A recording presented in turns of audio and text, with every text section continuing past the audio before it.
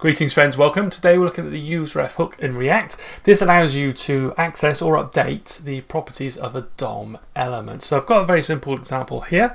We just got an input text box and we're going to click on the button called getVal, and getVal is going to try and extract what the user has entered.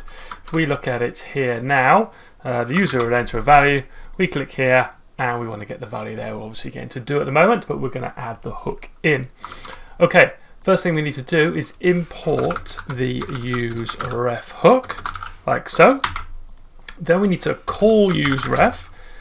So let's create a variable here, my input ref, and we just call UseRef. And then we need to place this variable on our input. And we just specify the ref property and pass our variable there. That should be set up. We should now be able to access using my input ref. The only thing to remember here is that it's got a property called current. So we would do my input ref dot current. Now we've got a reference to the input text box, and we could call, say, dot value.